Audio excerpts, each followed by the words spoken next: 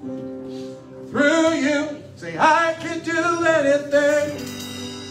Yes, I can do all things. 'Cause it's you who gives me strength. For nothing is impossible. Through you, the blind eyes are open. And the strongholds are broken. I am living by faith. Nothing is impossible.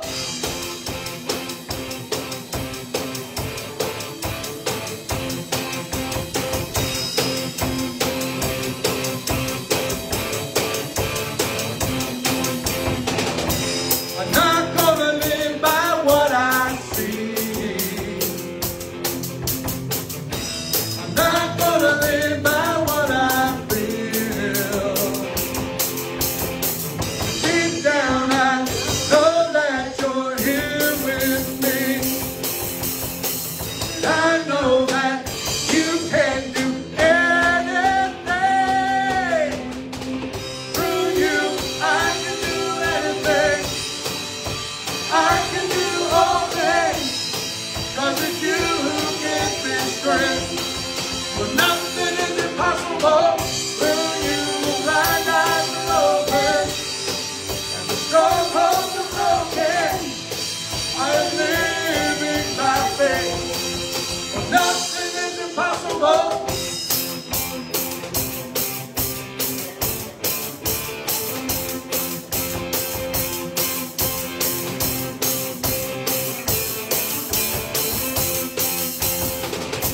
I'm not gonna live by what I see.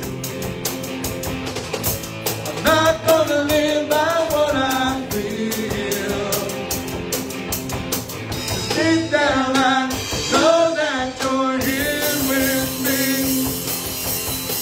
And I know that you can do anything. Through you I can do anything. I can do all things. 'Cause it's you who gives me strength. For nothing is impossible. Through you the blind eyes are open. And the strongholds are broken. I am living by faith. For nothing is impossible.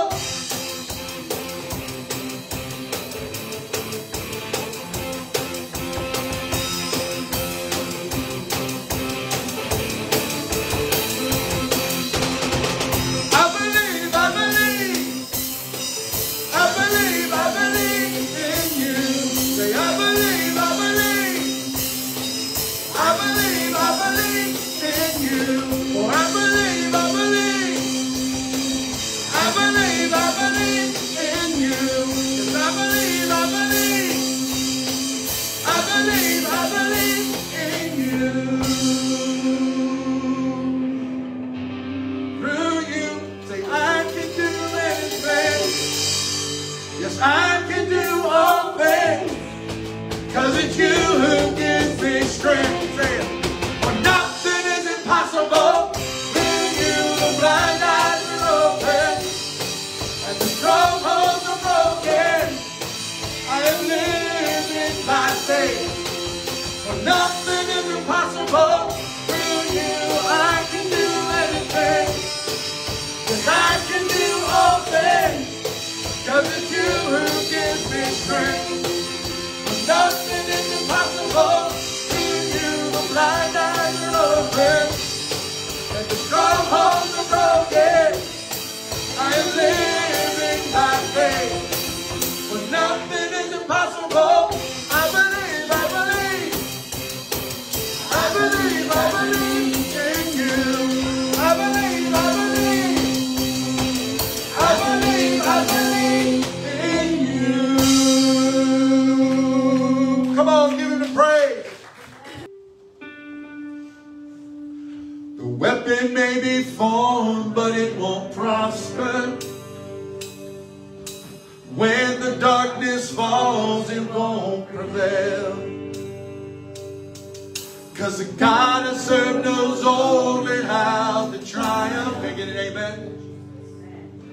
My God will never fail.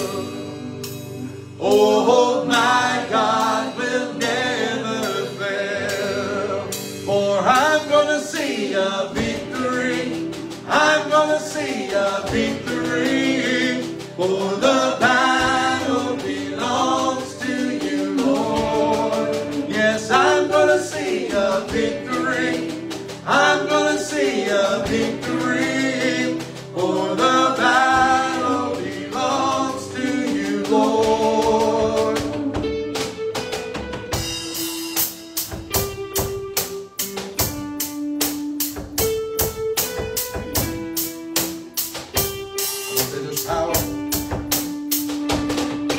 There's power in the mighty name of Jesus. Every war he wages, he will win. And I'm not backing down from any giant. Where does it say? 'Cause I know how this story ends. Come on, say it out. 'Cause I know how this story ends. For I'm gonna see a victory. I'm gonna see a victory. For the battle belongs to you, Lord. Yes, I'm gonna see a victory. I'm gonna see a victory. For the battle belongs to you, Lord. Yes, I'm gonna see a victory. Say, I'm gonna see a victory. For the battle belongs to you, Lord. Yes, I'm gonna see a victory. I'm gonna see a victory. For the battle belongs to you, Lord.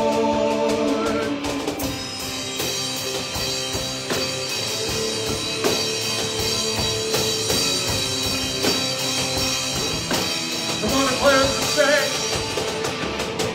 You take what the enemy meant for evil, and you turn it for good. You turn it for good. Come on, sing it, baby, say. You take what the enemy meant for evil, and you turn it for good. Yes, you turn it for good. You take what the enemy meant for evil, and you turn it for good. You turn it for good. You take what the enemy meant for evil, and you turn it for good. Yes, you turn it for good. For I'm gonna see a victory. I'm gonna see a victory. For the battle belongs to you, Lord. Yes, I'm gonna see a victory. I'm gonna see a victory. For the battle belongs to you, Lord. Say, I'm gonna see a victory. I'm gonna see a victory. For the battle belongs to you, Lord. Yes, I'm gonna see a victory. I'm gonna see a victory. For the battle belongs to you, Lord. You take what the enemy meant for evil, and you turn it for good. You turn it for good. You take what the enemy meant for evil, and you turn it for good. You turn it for good. You take what the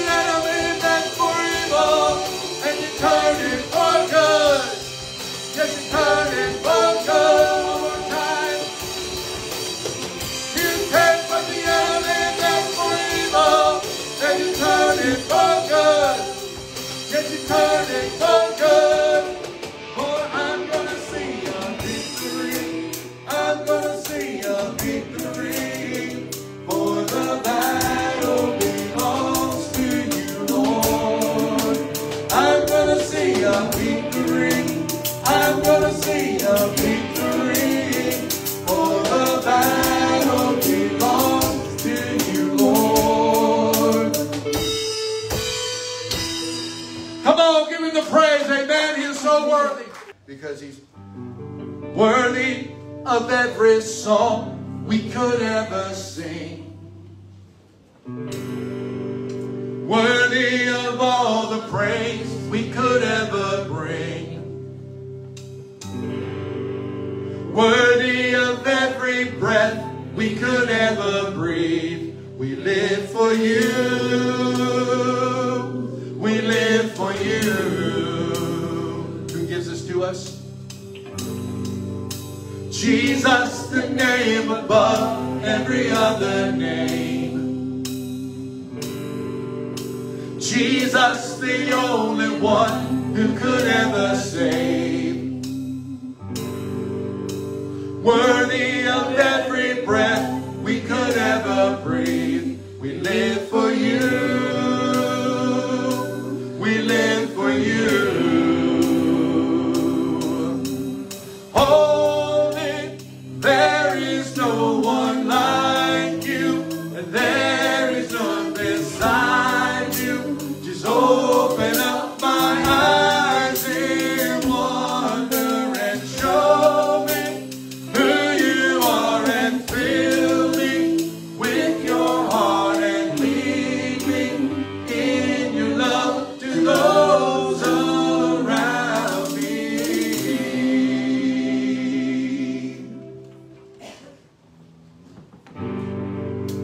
Worthy of every song we could ever sing. Worthy of all the praise we could ever bring. Worthy of every breath we could ever breathe. We live for you. We live for you. What's in the name Jesus? Jesus, the name above every other name. There's power in that name. Jesus, the only one who could ever save. Worthy of every breath we could ever breathe. We live for you. We live for you.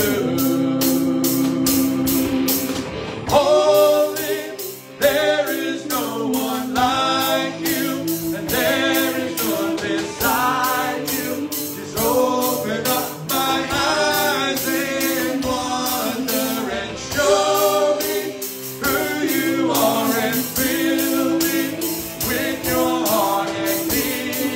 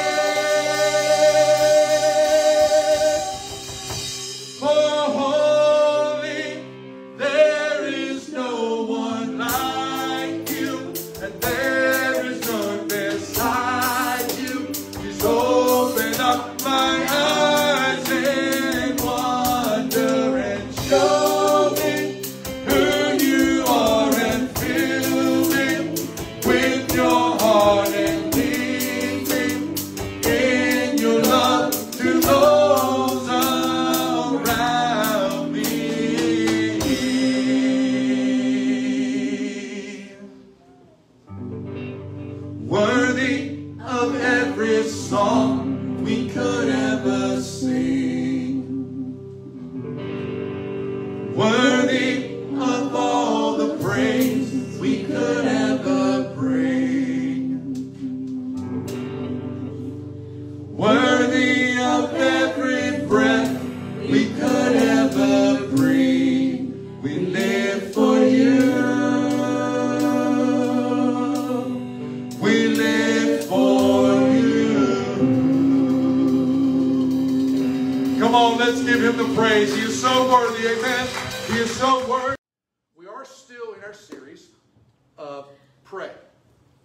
And each week that we've done the series, I've given you the definitions that we added to prayer through the first 3 weeks. So I'm going to continue to do that till the end of the series. We probably have another maybe 2 weeks, maybe 3 weeks in this series. And like I said, we're doing a sub-series now with God Answers Prayer. But here's what we said. Here's the definitions we gave to prayer in those first 3 weeks. Prayer is a relationship wherein we humbly communicate, worship, and sincerely seek God's face, knowing that He hears us, loves us, and will respond, though not always in a manner we may expect or desire. I will tell you, yesterday, since we knew they were having a wedding outside, we prayed that it would not rain. It did not rain. So God answered prayer. But I probably should have been a little bit more specific in my prayer.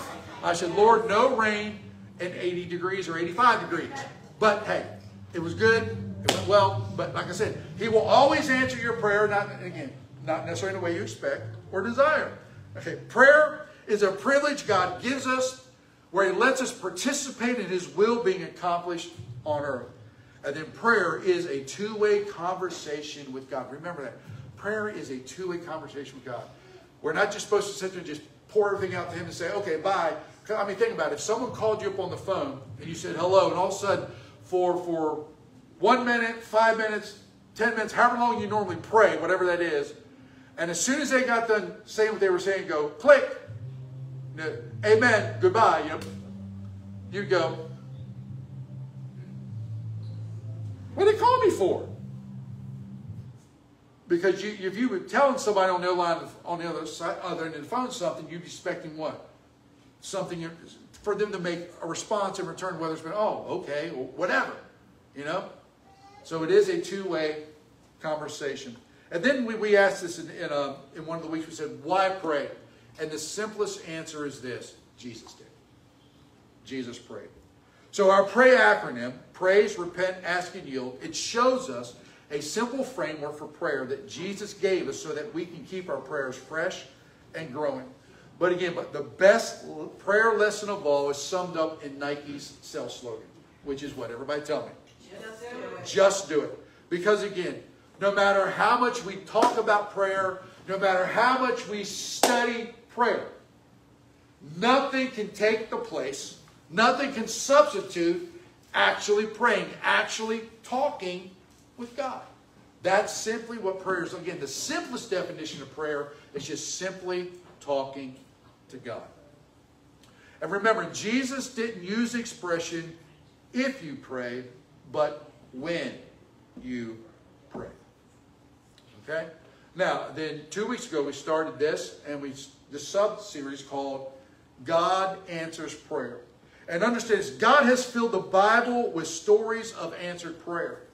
People implored God to intercede in their messy lives, and guess what? He did. He came in and He interjected Himself, and He would answer the prayer.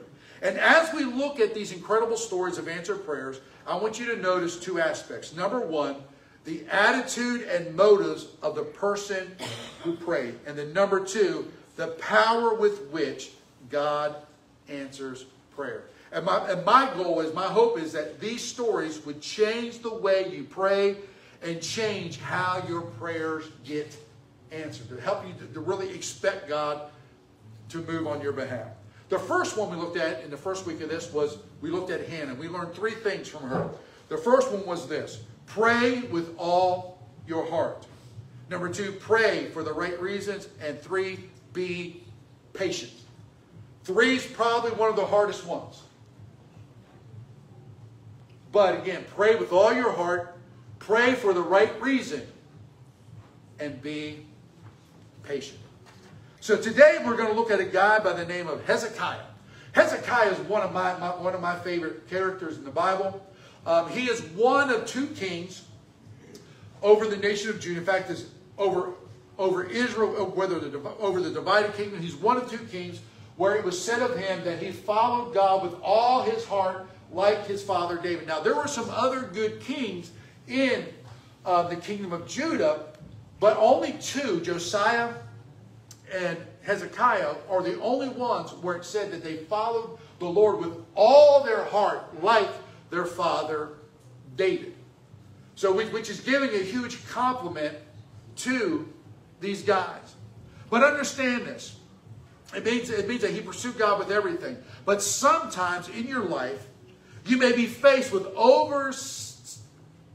it seems like odds that are just overwhelming. Some problems that are just so great. But when we look at the story of Hezekiah today, it'll be a great model with how you can deal with these things. Because I have it up there. Because when Hezekiah was facing his problem, he did not despair. He did not panic. He did not give up. He turned to God in prayer. And you're going to find that out in the message today. See, because although Hezekiah followed the Lord, guess what? He still faced problems. He still battled things. There were still some things that happened.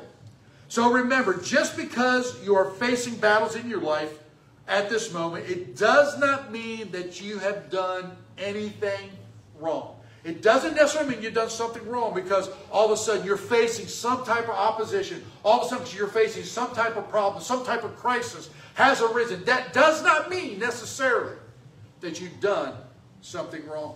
Sometimes you face battles because you are doing something right. You're not facing because you're doing something wrong. You're facing them because you are doing something right. The stories and the account we're going to be talking about Hezekiah today is actually recorded 3 times through the Bible.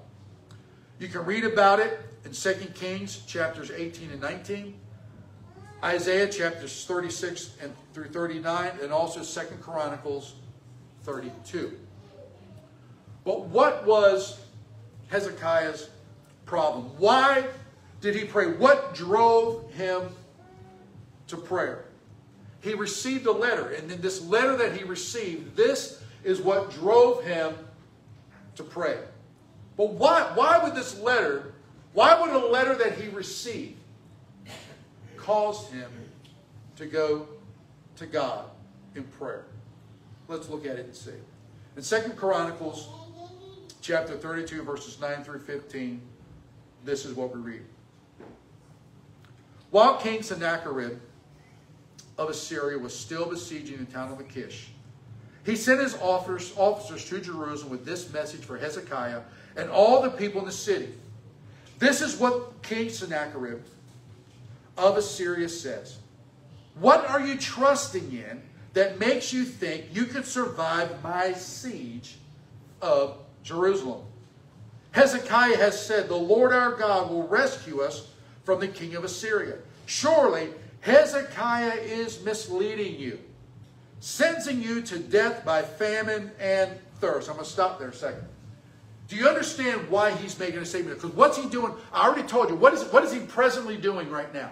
Anybody remember what it says in Scripture? What is he presently doing? He's already besieging Lachish. Do you know what besieging means? He literally has his armies completely surrounding that city, so there's no way for anybody in that city to escape. So, in other words, here's how a siege works. If you're outside the walls of a walled city, if you have supplies and you have water, all you have to do is outweight the people inside the walls. Because eventually those inside the walls are going to, if they don't run out of water, what are they going to run out of? They're going to at least run out of food because there's almost only so much storage they have inside a walled city. So basically, it's a waiting game you play. So you just basically cut them off and say, okay, you can stay in there all you want. We'll just let you starve to death or just die of thirst. And literally, and that's why he makes the statement there that he makes, Hezekiah is dooming you to famine and thirst. He says in verse 12, don't you realize that Hezekiah is the very person who destroyed, this is Sennacherib's understanding of the Jewish God, which he has no understanding at all. Because here's what, I don't know if you understand the significance of this either. He's the very one who destroyed all the Lord's shrines and altars. He commanded Judah and Jerusalem to worship only at the altar, at the temple, and to offer sacrifices on it alone. Now, how many of y'all know anything about the Bible? How many of y'all know that's what the Jews were supposed to be doing?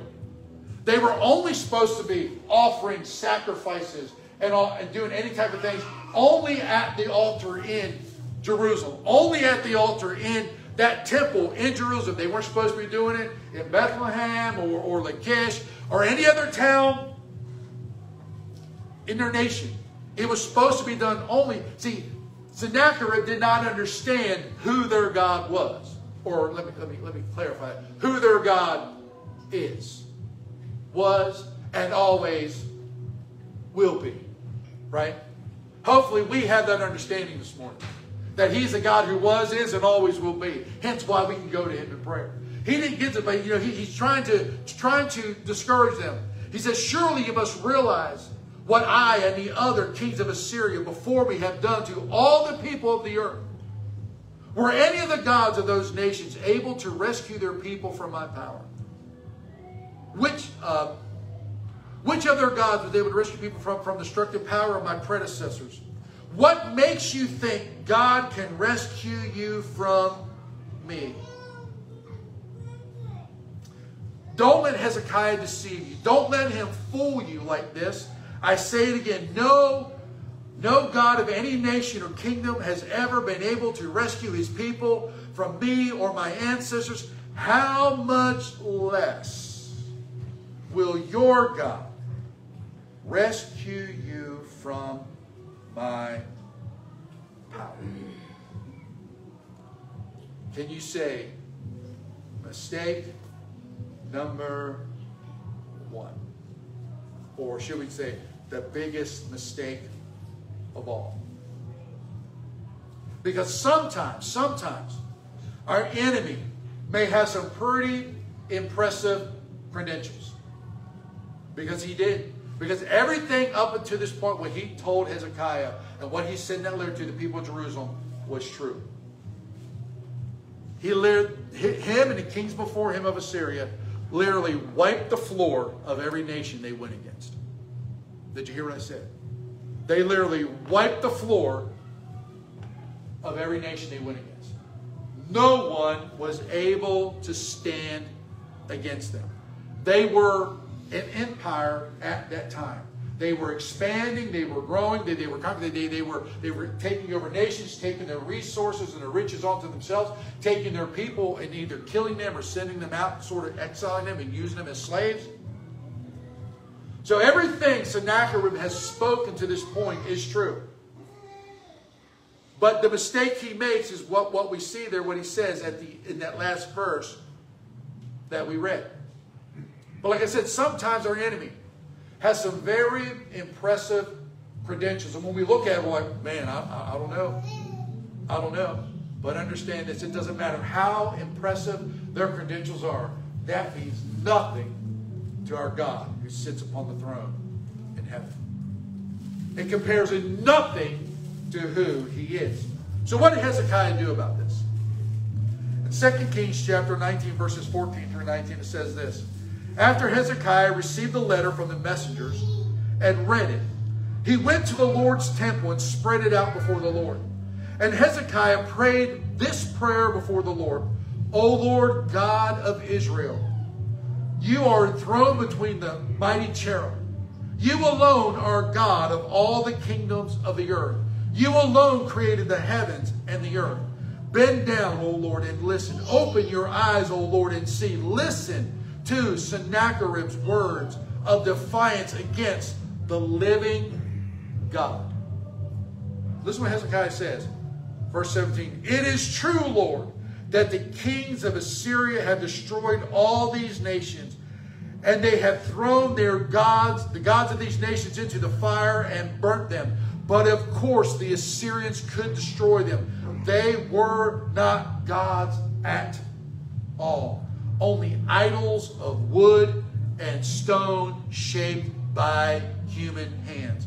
Now, O Lord our God, rescue us from his power. Then all the kingdoms of the earth will know that you alone, O Lord, are God. Maybe Hezekiah, before all this happened, maybe you remember he was someone who pursued God like his father David. Maybe just not too long before that, maybe some of the ones of his teachers came in, or maybe he picked up the scrolls of the Word of God, and maybe he read the story about how all of a sudden his ancestor went out as a teenage boy and faced this overwhelming champion of the Philistine army. This guy who for 40 days one dude for 40 days held an entire army shaking in their shoes, and where they wouldn't do anything, where literally he came out, they ran like little chickens. And with me, I would say, guys, he can't take 100 of us on at one time.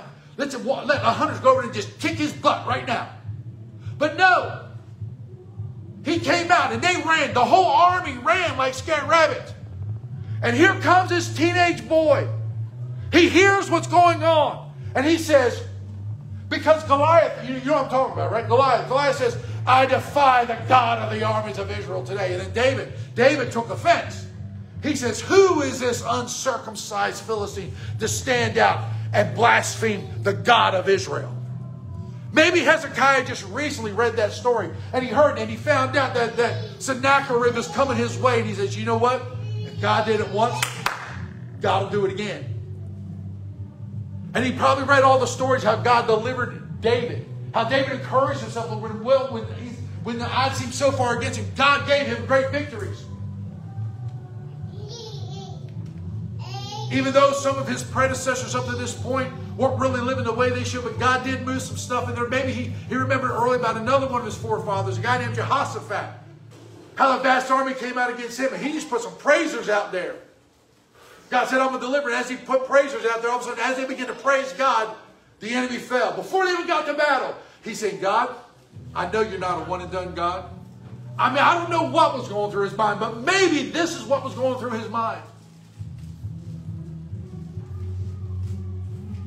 Maybe he remembers in the Psalms where he was encouraged to trust in the strength of the Lord, not to rely upon the strength of horses, but God's the one who delivers. I don't know what gave him his strength, but all I know is he didn't let it flinch. But he tells the Lord, he says, it's true what he says. He said, but God, I want this done so the world will know what? That you alone are God. See, I love the expression that user says, he took it and he spread it out before the Lord.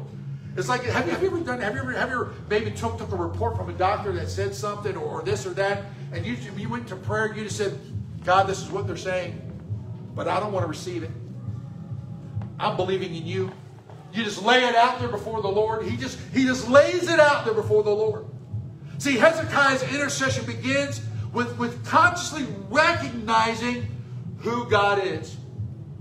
He starts off just praising God. Isn't that what Jesus taught us to do in the model prayer? He says, when you pray, when you do this, he says, declare, hallowed be your name, your kingdom come, your will be done on earth as it is in heaven. Isn't that what Jesus encourages us to do? And when we intercede, when we begin to seek God's face, we need to remember we're speaking to the one who alone is God over all the kingdoms of the earth. He alone is God. He alone has the final say. See, God has the power to resolve the seemingly overwhelming problems. Whatever we may face, He has the power to overcome them and to resolve them. Hezekiah's prayer was for God's honor and glory. He didn't do this so these people would think that I'm something else. He wanted it out because he wanted all the kings of the world to know that you alone, O Lord, are God. That was the motive of his prayer. He was praying for the right reasons. And truly, he was pouring out all of his heart.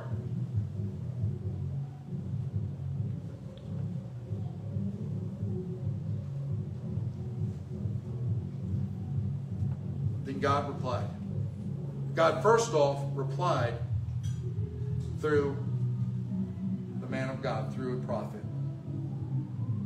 In 2 Kings chapter 19, verses 20 through 28, it says, Then Isaiah, son of Amos sent this message to Hezekiah. This is what the Lord, the God of Israel, says. I have heard your prayer by King Sennacherib of Assyria. And the Lord has spoken this word against him. The virgin daughter of Zion despises you and laughs at you. The daughter of Jerusalem shakes her head in derision as you flee. Whom have you been defying and ridiculing? Against whom did you raise your voice? At whom did you look with such haughty eyes? It was the Holy One of Israel. By your messenger, you have defied the Lord. You have said, with my many chariots, I have conquered the highest mountains. Yes, the remotest peaks of Lebanon. I have cut down its tallest cedars and its finest cypress trees. I have reached its farthest corners and explored its deepest forests. I have dug wells in many foreign lands and refreshed myself with their waters. With the sole of my foot, I stopped up all the waters, also all the rivers of Egypt. Do you notice the theme that God is putting in his response to Sennacherib? Because Sennacherib was saying, he was saying, me, myself, and I. He himself was taking credit. And God goes on, he says, have you not heard? I decided this long ago. Long ago I planned it. And I am now making it happen. I planned for you to crush fortified cities into heaps of rubble. That is why their people have so little power and are so frightened and confused. They are as weak as grass, as easily trampled as tender green shoots. They are like grass sprouting on a housetop, scorched before it can grow lush and tall. But I know you well, where you stay and when you come and go. I know the way you have raged against me. See, God took this as a personal assault, a personal offense to him. He didn't say, okay, yeah, you were saying, you weren't just saying it to Hezekiah, you were saying it to who? You were saying that to me. And because of your rage against me and your arrogance, which I have heard for myself, I will put my hook in your nose and my bit in your mouth, and I will make you return by the same road on which you came. I want to stop there a second. I've seen this video posted from time to time on different things on Facebook. But there was like a comedian, I forget how long ago it was, but supposedly they were talking on stage, and they were sort of making fun of God and fun of Jesus, and somehow in it they were saying something that says, so apparently, and again, and they didn't mean this as praise, they mean it as sort of ridicule, mocking, whatever. Apparently, he loves me most. And within a matter of seconds of them saying that, they collapsed on stage.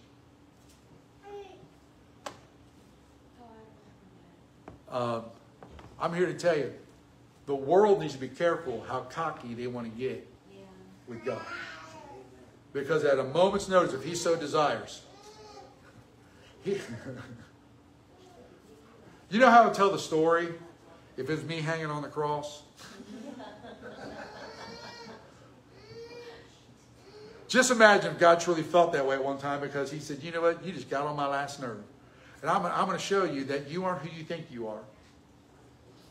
Now, thank the Lord he doesn't do that quickly and a lot, as far as we know, or else we'd have a whole lot of, a lot of messed up people. Well, that's all right.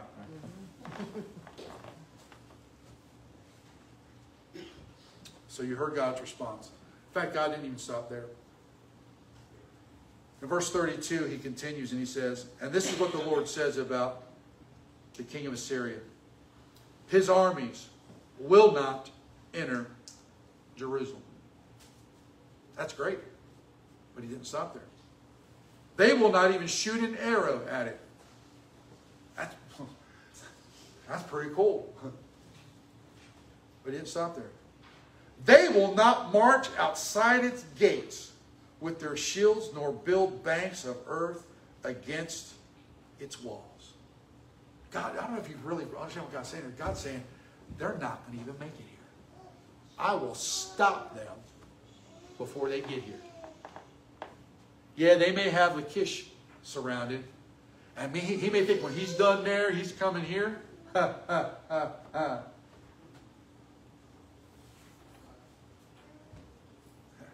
He's not going to march outside your gates. They're not going to enter Jerusalem. Not even shoot air. In fact, I said, they're not going to even make it. He said, the king will return to his own country by the same road on which he came.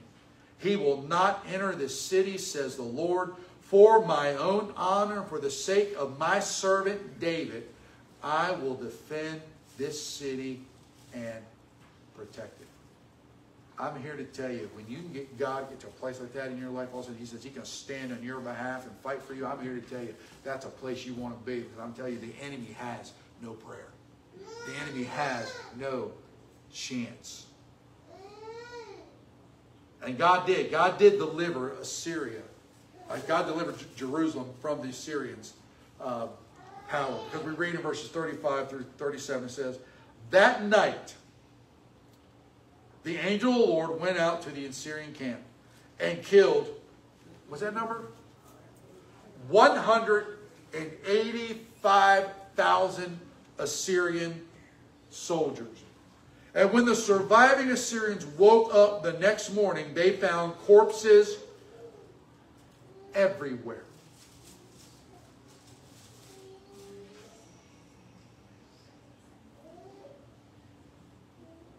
Then King Sennacherib of Assyria broke camp and returned to his own land. And he went home to his capital of Nineveh and stayed there. Now listen to this. One day, while he was worshiping in the temple of his god Nisroch.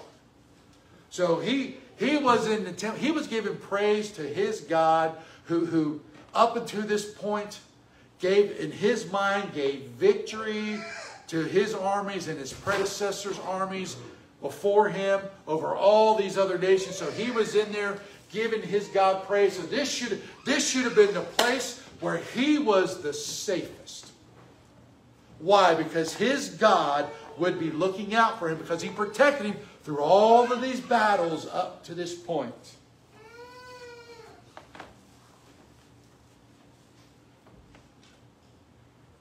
And his sons, Adramelech and Sharezer, killed him with their swords, and then they escaped to the land of Ararat. And his other son, Esarhaddon, became the next king of Assyria. And can you say, wow. Again, where he thought he was the safest, God didn't even allow him down the battlefield. Which would have been an honor for a king. You know, the kings of those days, if they wanted to die with honor. They wanted to die in the midst of battle. Whoa! You know? Have you ever seen those movies where all, you know, we're going to die in battle. It's a glory to die in battle. But he died where it should have been one of the most secure places he could have been. And the fact is, it was his own sons who killed him.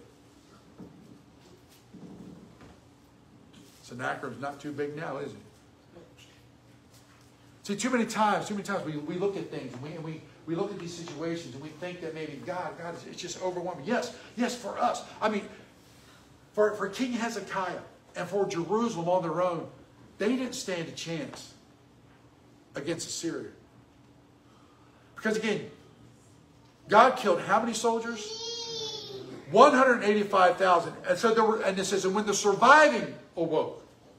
So we don't know how large the army could have been. 200,000? I don't know. Could have been 250,000. Could have been 300,000. We don't know.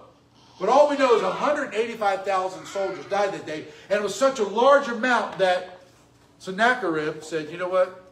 I need to return home. Maybe he was going home to maybe remuster forces. I don't know. Yep.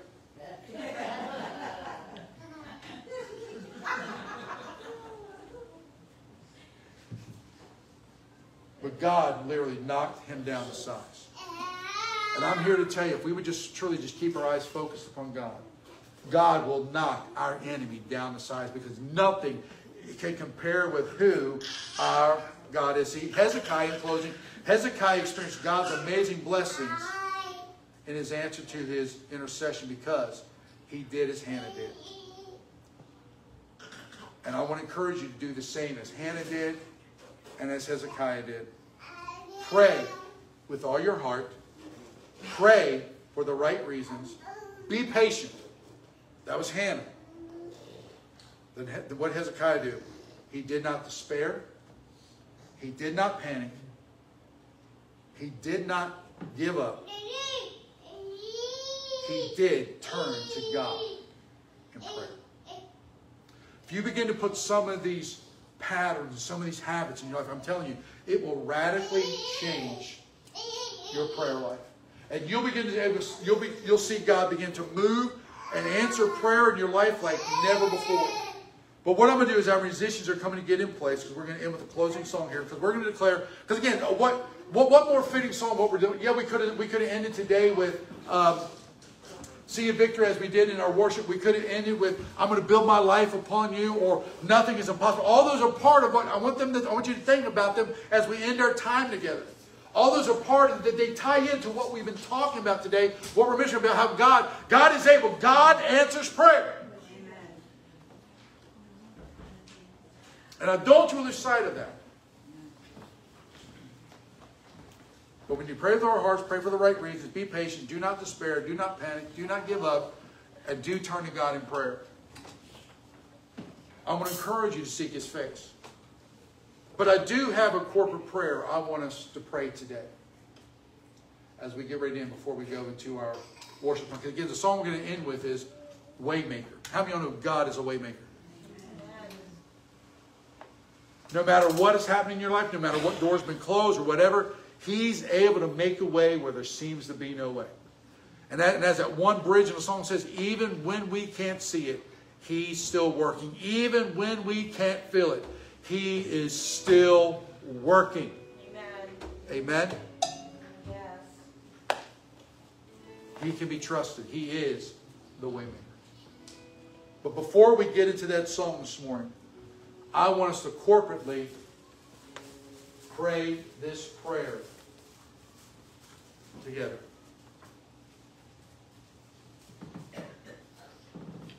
Lord, as we look around the condition of our state, our nation, and our world, we need your deliverance. You alone are God over all the kingdoms of the earth. You made heaven and earth. Give ear, O Lord, and hear. Open your eyes, O Lord, and see. Lord, would you pour out your Holy Spirit again? May we see people seeking your name again. May we see miracles of healing. May we see evangelization of our nation. May we see the revitalization of the church. May we see the transformation of society so that all kingdoms and people on earth may know that you alone, O Lord, are God. Amen. Let that be our prayer today. I want to see God awaken America again. Because as long as we have breath and as long as there's people who are still breathing in this country, it is not too late.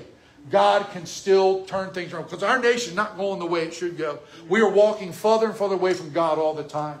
We need to be called back to Him. We need God once again to awaken people.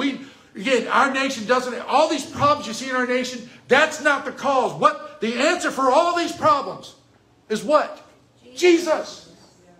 Our nation has a lack of Jesus problem. That's why we're going through what we're going through. We have the answer. And his name is Jesus. He's the way maker. He's the promise keeper. He's the light in the darkness. They don't have to try to find to fill their longing with drugs, with alcohol, with sex, with witchcraft. Whatever it may be, what they're truly looking for is a relationship with Jesus. He's the only one who will ever make their life complete. It won't be in another marriage or another boyfriend or girlfriend. The longing that they're trying to fill will only be filled, can only be filled with Jesus.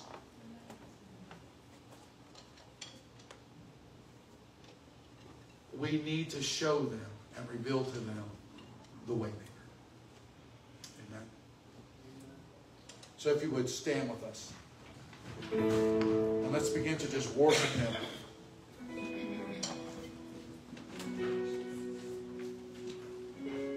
And truly, as you sing, or if you want to pray while you're there while we're singing, say, Lord, touch our nation, touch our state, touch our region, touch our county.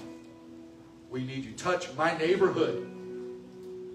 Some of you know probably most of the people in your neighborhood probably are unsaved. Because the thing is, if they were to die today, the majority of people we know, if they were to die today, probably would not make heaven their home. They need Jesus. And we need to be concerned about it. We need to have a burden for that. They need Jesus. So again, let God stir our hearts so we can be Jesus to them, Jesus in the flesh to them.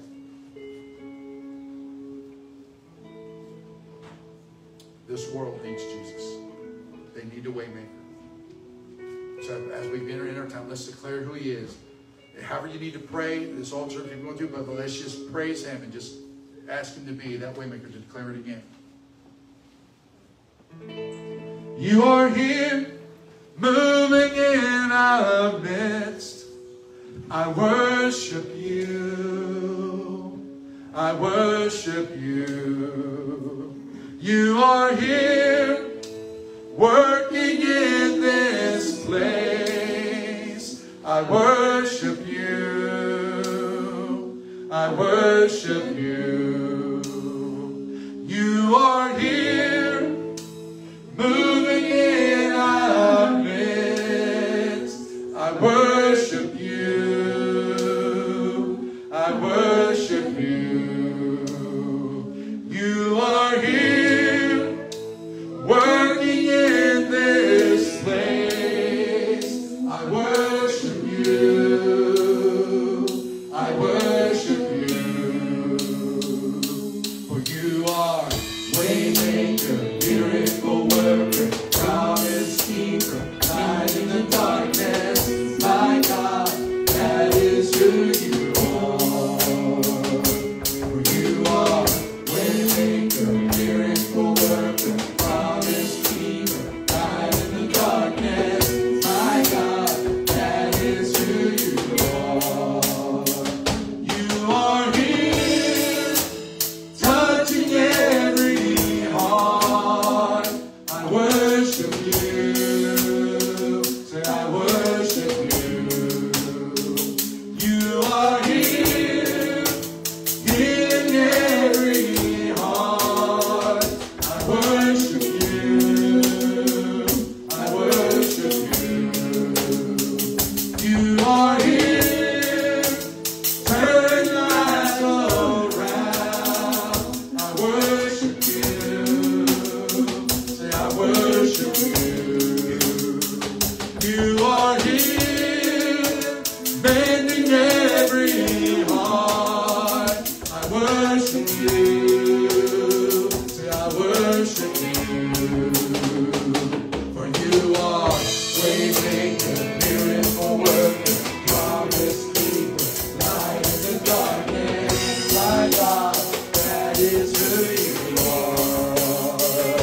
For you are waymaker, miracle worker, promise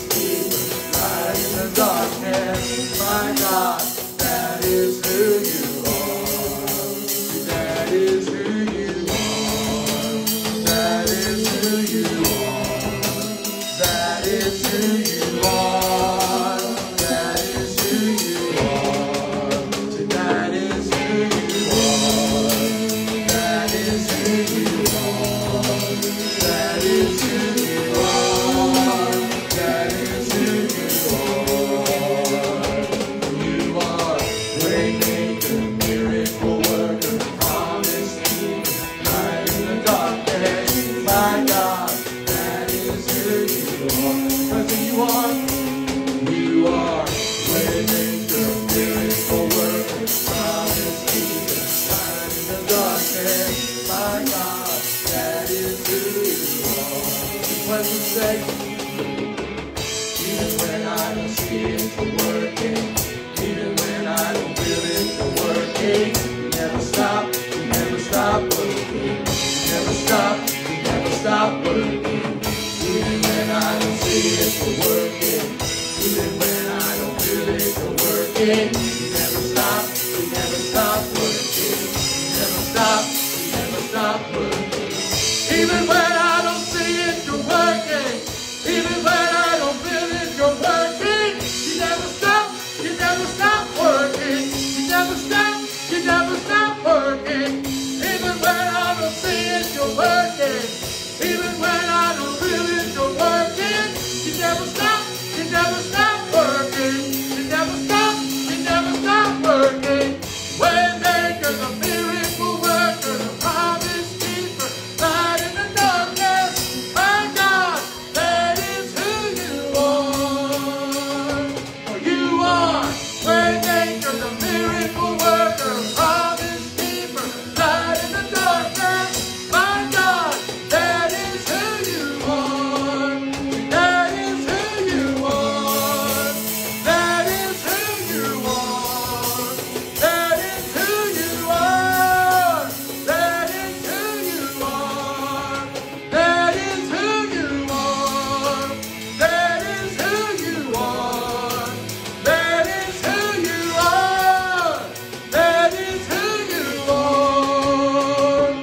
You are Waymaker, miracle worker, promise keeper, light in the darkness. My God, that is who you are. You are Waymaker, miracle worker, promise keeper, light in the darkness.